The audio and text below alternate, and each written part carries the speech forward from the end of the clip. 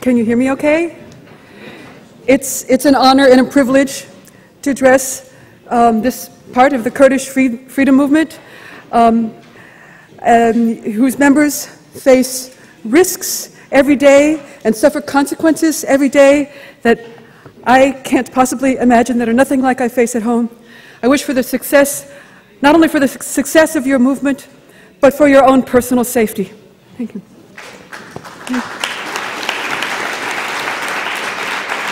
Good. So, in February 1999, at the moment when Abdullah Öcalan was abducted in Kenya, Murray Bookchin was living with me in Burlington, Vermont. We watched Öcalan's capture on the news reports on television. Murray sympathized with the plights of the Kurds. He said so whenever the subject came up. But he saw Mr. Öcalan as yet another Marxist-Leninist guerrilla leader, a latter-day Stalinist. Murray had been criticizing such people as an anarchist for decades, for misleading people's impulses toward freedom into authority, dogma, statism, and even, all appearances to the contrary, acceptance of capitalism. But he knew Marxist-Leninists well.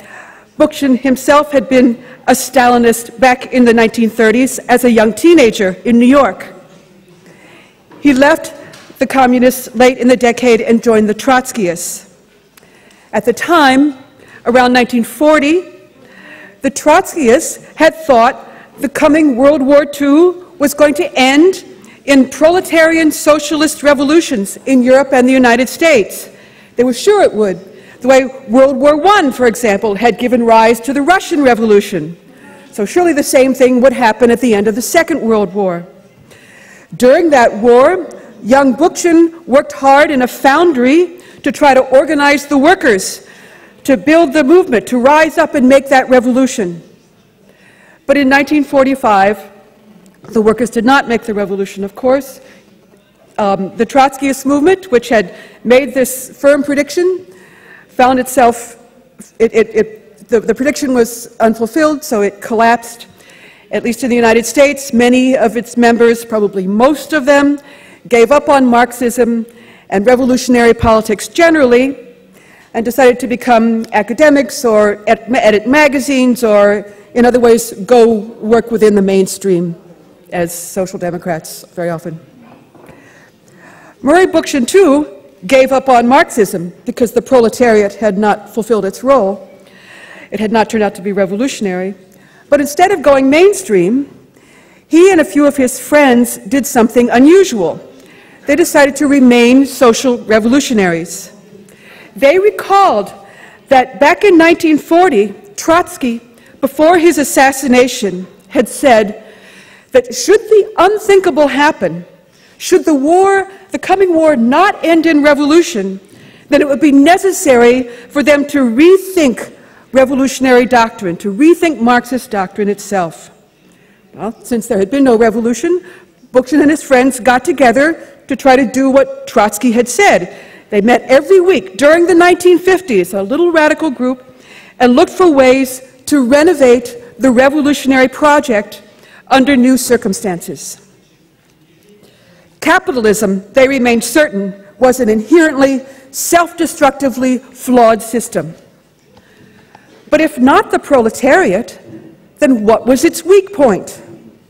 Bookchin realized early in the 50s that its fatal flaw was the fact that it was in conflict with the natural environment, destructive both of nature and of human health.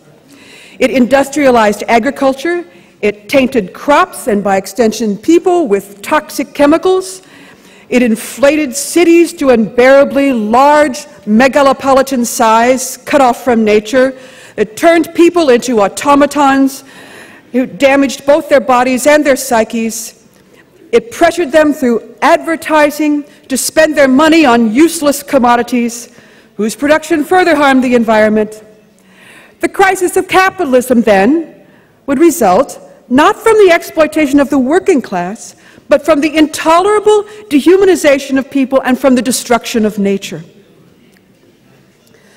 So, to create an alternative, an ecological society, giant cities would have to be decentralized so people could live at a smaller scale and govern themselves and grow food locally and use renewable energy. He's saying this in the 1950s. The new society would be guided not by the dictates of the market or by the imperatives of state authority, but by people's decisions. These decisions would be guided by ethics on a communal scale.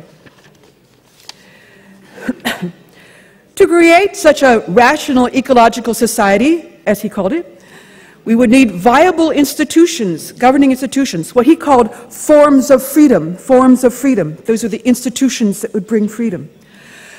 Both the revolutionary organization and the institutions in the new society would have to be truly liberatory so that they would not lead to a new Stalin, to yet another tyranny in the name of socialism. And yet, they would have to be strong enough to suppress capitalism. These institutions, he realized, could only be popular democratic assemblies. The present nation-state would have to be eliminated and its powers devolved to people, to citizens in assemblies. They, rather than the masters of industry, could make decisions, for example, about the environment. And since assemblies only work in a locality, in order to function at a broader geographical area, as Eirik has explained, they would have to band together to confederate. Murray spent the next decades elaborating these ideas for an ecological democratic society. In the 1980s, for example, he said the Confederation of Citizens' Assemblies would form a counterpower or a dual power to the nation-state, and he named this program Libertarian Municipalism, later using the word communalism. During those decades of the 70s and the 80s, he tried to persuade other American and European leftists about the importance of this ecological democratic project. But in those days, most of them were busy admiring Mao Zedong, Ho Chi Minh, Fidel Castro, the Sandinistas. Bookchin pointed out that these were dictators, but the mainstream leftists did not want to hear such criticisms. Ecology and democracy are just petty bourgeois ideas, said these leftists. Well, it was discouraging, to say the least. The only people who listened to Bookchin at all were the anarchists, because his ideas were anti-statist, and so he had become, in fact, a high-profile anarchist. He told anarchists in Europe and the United States that his program for libertarian municipalism was their natural politics, their obvious revolutionary theory.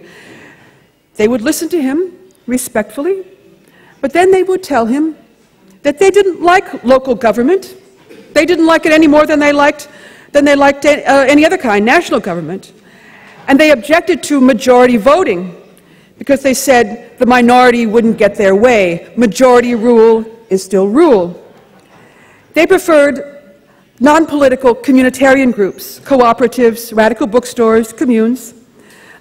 Bookchin thought such institutions were excellent, but to make a serious revolution, you need a way to gain active, concrete, vested, structural, legal, political power. Libertarian municipalism was a way to do that, to get this firm toehold against the nation-state. He wooed the anarchists with this idea. He courted them. He pleaded with them. He wheedled them. He begged them. He intoned. He scolded them. He did everything to try to persuade them that libertarian municipalism was the best way to make anarchism, popular rule, politically relevant. But by 1999, around the time of Öcalan's arrest, he finally had to admit that he had failed, and he was in the process of disengaging from anarchism. With all that going on, we didn't read much about Öcalan's defense at his trial on charges of treason. We didn't know, for example, that he was undergoing a transformation similar to the one Bookchin had undergone half a century earlier. I wish we had read more closely. We would have found out that he was rejecting Marxism-Leninism in favor of democracy, that he had concluded that Marxism was authoritarian and dogmatic, and unable to creatively approach current problems. We might have read him that he said we must respond to the requirements of the historical moment. He told the prosecutors, to move forward, he had said it was necessary to reassess principles, the program, and the mode of action. It was like something Bookchin had said in 1946, again, following Trotsky. Today, Öcalan told his Turkish prosecutors, unknown to us, rigid systems are collapsing, and national, cultural, ethnic, religious, linguistic, and indeed regional problems are being solved by granting and applying the broadest democratic standards. The PKK, he said, must give up in its goal of achieving a separate Kurdish state and adopt a democratic program for Turkey as a whole.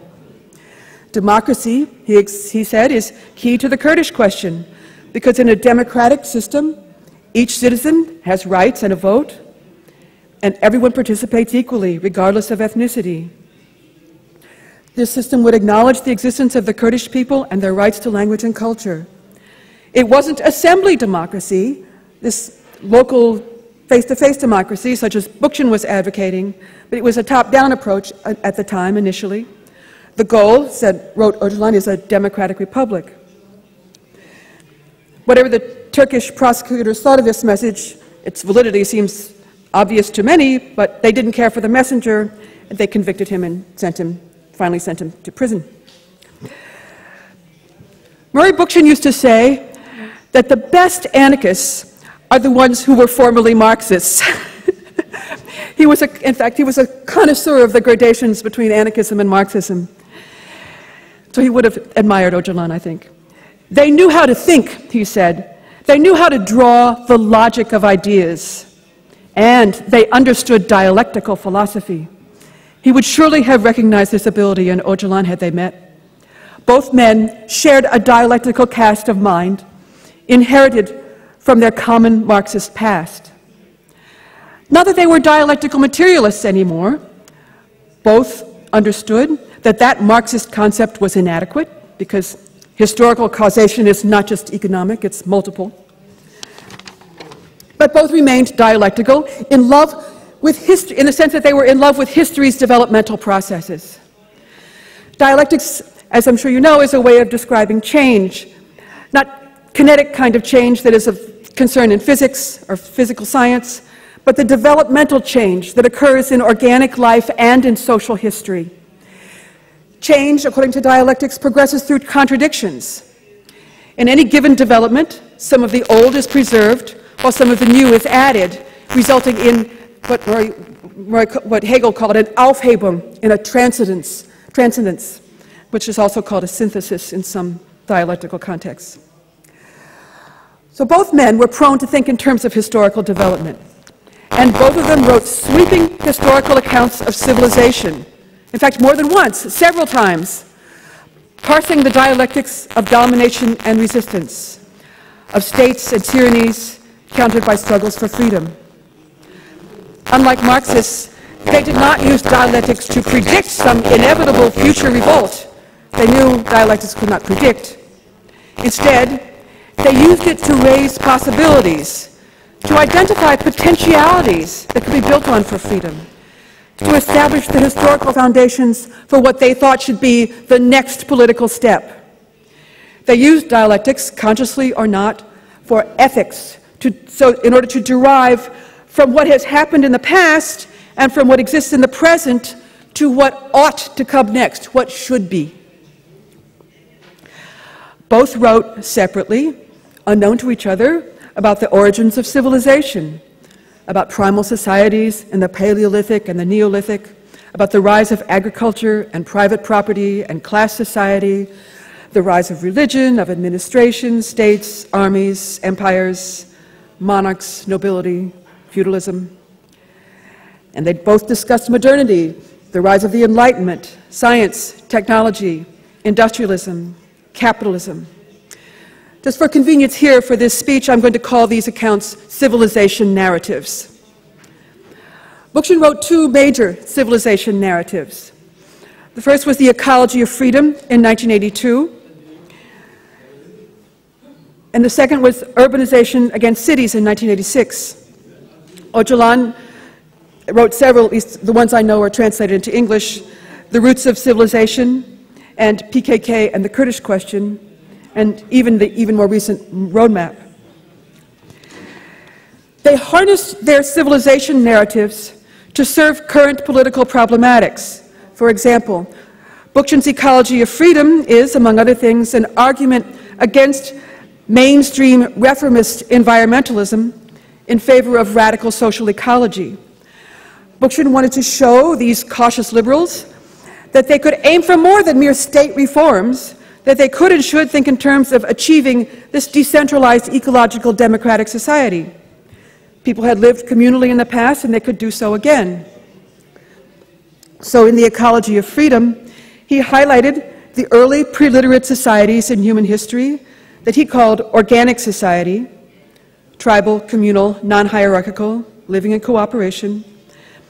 The means of life were distributed according to customs of usufruct, or the use of resources as needed, complementarity, ethical mutuality, and the irreducible minimum, the right of all to food, shelter, and clothing.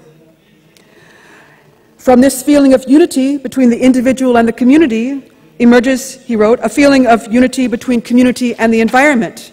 In other words, these organic societies lived in harmony with the natural world. He then traced the dialectical development, the rise of hierarchy imminently out of organic society, patriarchy, the domination of women, gerontocracy, shamans and priests, warriors and chiefs, states, class society. Thereafter, the idea of dominating nature arose, reconceiving nature as an object to be exploited. Okay.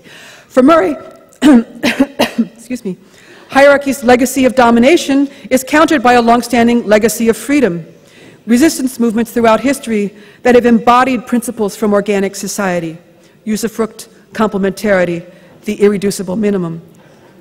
The potential still remains for a dialectical transcendence of domination in a free cooperative society that could make possible a cooperative relationship with nature. Today, he called this set of ideas social ecology. That was in 1982. Okay, in the second civilization narrative, urbanization without cities, he sought to establish the historical foundations for assembly democracy. And by the way, you may not realize it, but this book I'm about to discuss, Urbanization Without Cities, has been translated into German. It's out in the hallway at the Trotzdem Verlag table. It's called Die Agonie der Stadt. Die Agonie der Stadt, okay? I don't get any money for saying that. Okay. Okay. So in this book, he sought to establish the historical foundations for assembly democracy. As Eirik explained, he found a tradition of citizens' assemblies, especially in the ancient Athenian ecclesia, in early towns of Italy and Germany and the Low Countries, in the Russian Vesh of Pskov and Novgorod, in the Comunero assemblies of 16th century Spain, in the assemblies of the revolutionary Parisian sections of 1793, in the committees, the grassroots committees and councils of the American Revolution, in the Parisian clubs of 1848, in the Paris Commune of 1871, in the Soviets of 1905 and 1917, in the collectives of revolutionary Spain in 1936 and 37, created by the anarchists, whose movement, by the way, he loved very dearly, and the New England town meeting today, among others. He showed how, contrary to Marxism, the venue for revolution was not the factory, but the municipality. So urbanization laid out the dialectical foundations for a municipalist revolt for freedom against the nation-state. Meanwhile, confined to solitude in his island prison, Öcalan dedicated himself to study and writing, often these civilization narratives. Certainly one of his problematics in The Roots of Civilization, 2001, was to show the need for Turkey's democratic republic to include Kurds. He too described a process of social evolution, historical macro processes of civilization whose roots lay in Mesopotamia at Sumer. In his telling, at least from what I've read, from what's been translated into English, the ziggurat, a temple, an administrative center, and a production site, was the womb of state institutions. The topmost floor was said to be the home of the gods. The first floor was for the production and storage of goods. The temple thus functioned as a center of economic production. Rulers were elevated to divine status. The rest of the people had to toil in their service as workers in that temple-centered economy. The ziggurats, said Öcalan, were the laboratories for the encoding of human mindsets, the first asylums where the submissive creature was created. They were the first patriarchal households and the first brothels. The Sumerian priests who constructed them became the foremost architects of centralized political power, he wrote. Their temples grew into cities. Cities became states and empires and civilization. But the nature of the phenomenon remained the same. The history of civilization, he wrote, amounts to nothing else than the continuation of a Sumerian society grown in extension, branched out and diversified, but retaining the same basic configuration. In other words, we are still living in Sumer, still living in this incredible intellectual invention that, he wrote, has been controlling our entire history ever since. If Sumerian civilization is the thesis, he said, dialectically, then we need an antithesis, which we can find in, among other places, the Kurdish question. Ethnic resistance to the Sumerian city is as old as that city itself, he wrote. And today, a transcendence of the Sumerian state may be found in a fully democratic republic, home to both Kurds and Turks. Now, I don't know very much about Öcalan's other intellectual influences, I admit that. The names Wallerstein, Braudel, and Foucault are mentioned often. But it's clear to me that in 2002, Öcalan in prison started reading Bookchin intensively, especially The Ecology of Freedom and Urbanization Without Cities. Thereafter, through his lawyers, I'm told, he began recommending urbanization without cities to mayors in Turkish Kurdistan and recommending the ecology of freedom to all the militants. In the spring of 2004, he had his lawyers write to Murray by email, which they did through an intermediary, and they explained to Murray that Mr. Öcalan considered himself to be his student, had acquired a good understanding of his work, and was eager to make the ideas applicable to Middle Eastern societies. He asked for a dialogue with Murray and sent one of his manuscripts. My friends, it would have been amazing had that dialogue taken place, but I'm sorry to tell you that at that age, Murray was 83 years old. He was sick. He was too sick to accept that invitation and reluctantly, respectfully declined. Öcalan's subsequent writings show the continued influence of his study of Bookchin. His 2004 work, In Defense of the People, which has been translated into German as Jenseits von Staat, Macht und Gewalt, is a civilization narrative that includes an account of primal communal social forms like Murray's organic society, which Öcalan named natural society. In natural society, Öcalan wrote, people lived as a part of nature, and human communities were part of the natural ecology. He presented an account of the rise of hierarchy that in many ways resembled Bookchin's. And moreover, the rise of hierarchy introduced the idea of dominating nature. Instead of being a part of nature, hierarchical society saw nature increasingly as a resource, he wrote. Öcalan even called attention to this process's dialectical nature. Natural society, he said, at the beginning of humankind forms the thesis, contrasted by the antithesis of the subsequent hierarchic and state-based forms of society. Their respective civilization narratives have many points of overlap and difference. They would be fascinating to explore, but in the interests of brevity, I'll limit myself to one, the various ways in which they wrote about Mesopotamia. Öcalan, as I've said, emphasized that Mesopotamia was where civilization began. Bookchin certainly agreed, noting, in fact, that writing began there. Quote, cuneiform writing had its origins in the meticulous records that the temple clerks kept of products received and products dispersed, unquote. He agreed that hierarchy, priesthoods, and states began at Sumer, although Murray also included ancient Mesoamerican civilizations as well. But what seems to have been very compelling to him were the traces of resistance at Sumer. In Sumer, quote, the earliest city-states were managed by equalitarian assemblies which possessed freedom to an uncommon degree, unquote. After the rise of kingship, quote, there is evidence of popular revolts, possibly to restore the old dispensation or to diminish the authority of the king, unquote. Even the governing ensi, or military overlords, were repeatedly checked by popular assemblies.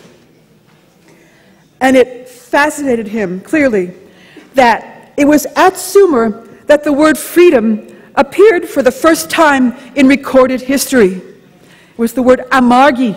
I don't know if I'm pronouncing that right. Okay, amargi. In a Sumerian cuneiform tablet, it gives an account of a successful popular revolt against a regal tyranny in the name of amargi, freedom. Öcalan, after reading Bookchin, also noted the use of the word amargi, but otherwise didn't pick up on this point. But he did trace traits of Kurdish society to the Neolithic. Many characteristics of Kurdish society, he said, especially the mindset and material basis, bear resemblance to communities in the Neolithic. Even today, Kurdish society bears the cooperative features of organic society, he wrote. Throughout their whole history, Kurds have favored clan systems and tribal confederations that struggled to resist centralized governments. In other words, they are potentially bearers of freedom.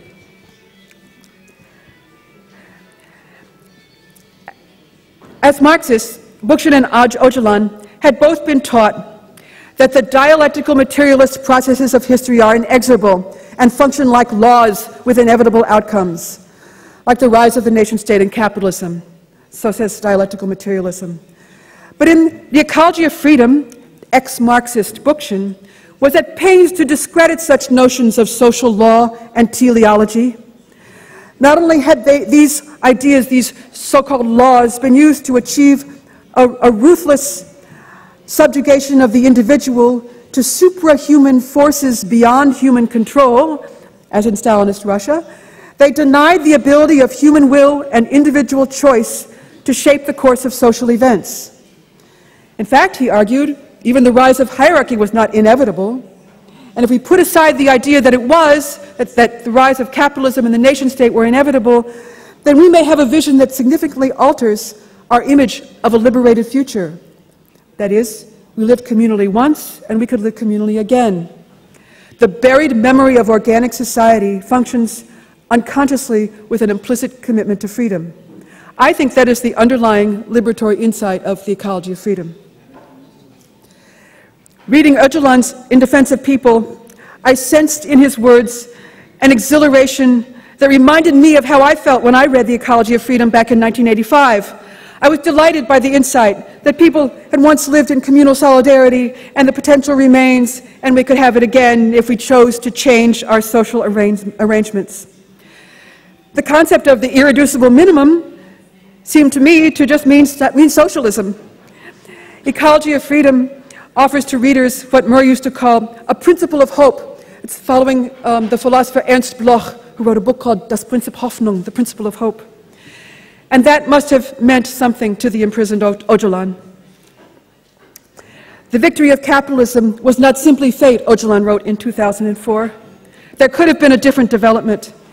To regard capitalism and the nation-state as inevitable leaves history to those in power, he said, but rather there was always only a certain probability for things to happen. There's always an option for freedom, he wrote. The communal aspects of natural society, he wrote, persist in ethnic groups, class movements, religious, philosophical groups that struggle for freedom. Natural society, he wrote, has never ceased to exist. A dialectical conflict between freedom and domination has persisted throughout Western history, a constant battle between democratic elements, who refer to communal structures, and those whose instruments are power and war. For the communal society is in permanent conflict with the hierarchic one.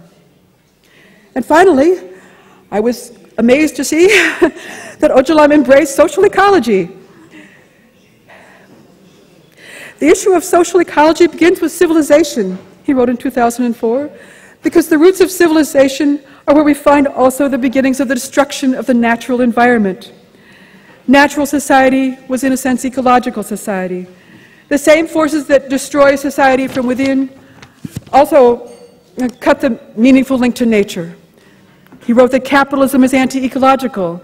Like Bookchin, so amazing. Like Bookchin, he also argued for a specifically ethical revolt against it. He wrote, morality must be developed into a new social ethics that is in harmony with traditional values. And of course, the liberation of women is basic, crucial.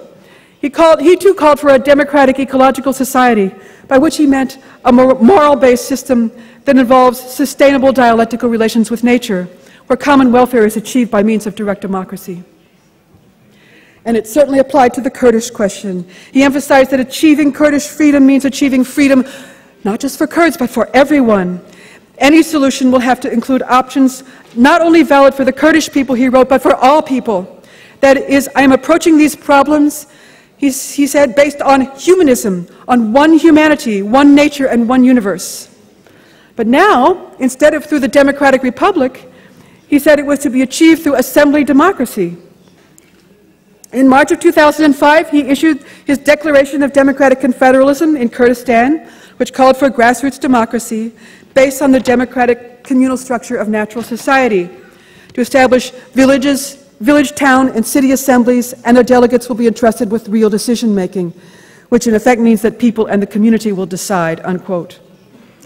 And Öcalan's democratic confederalism preserves his brilliant move of linking the liberation of Kurds to the liberation of humanity. It affirms individual rights and freedom of expression for everyone, regardless of religious, ethnic, and class differences. It promotes an ecological model of society and, of course, women's liberation. He urged this program upon his people. I'm calling on all sectors of society, in particular women and the youth, to set up their own democratic organizations and to govern themselves.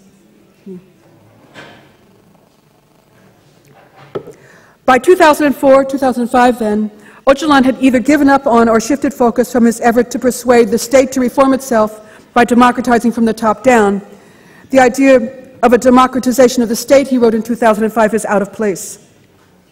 He had concluded that the state was a mechanism of oppression, the organizational form of the ruling class, and as such, one of the most dangerous phenomena in history. It's toxic to the democratic project, a disease, in fact, and while it is around, quote, we will not be able to create a democratic system.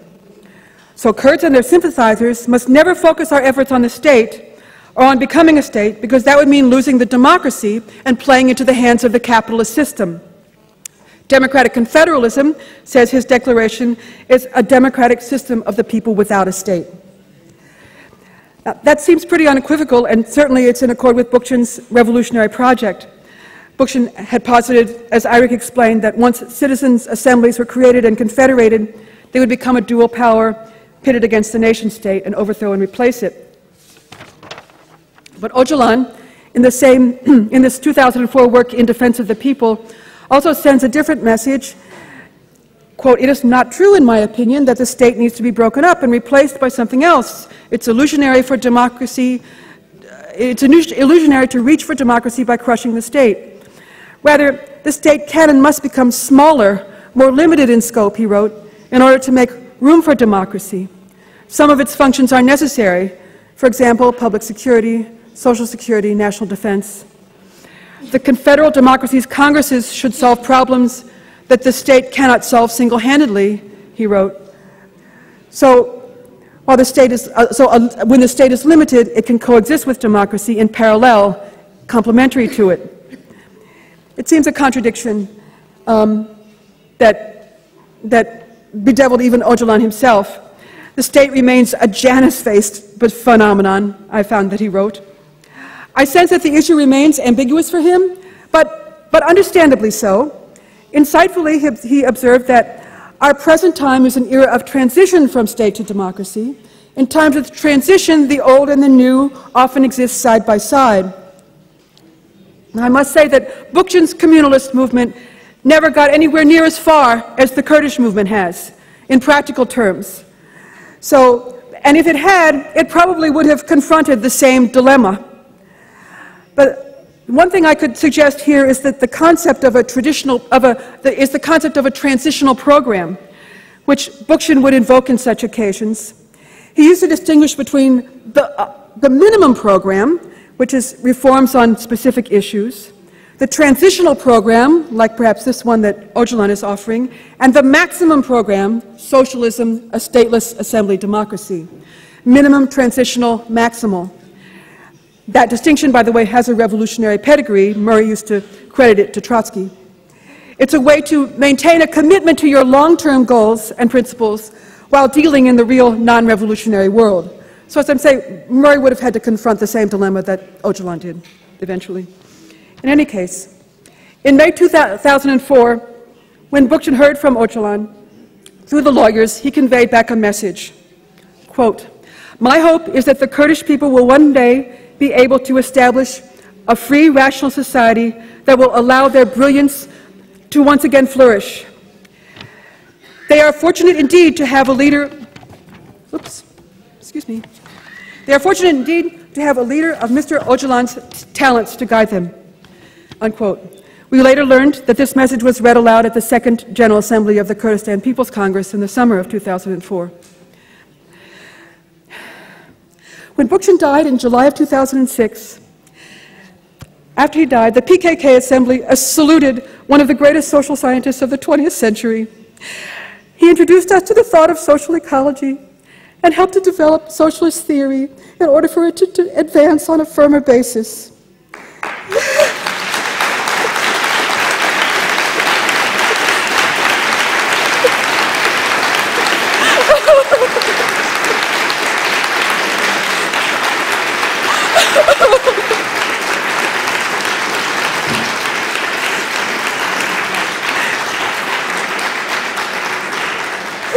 He showed them how to make it a reality.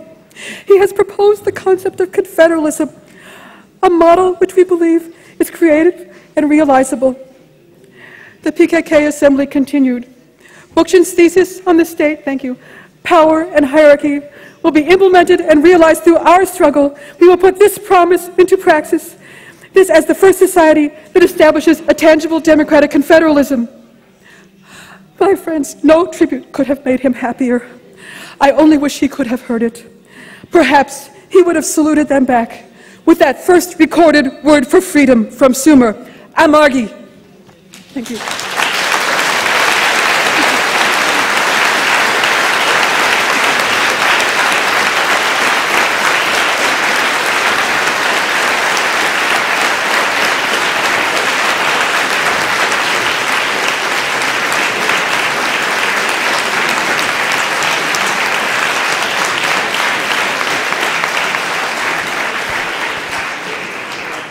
Gosh.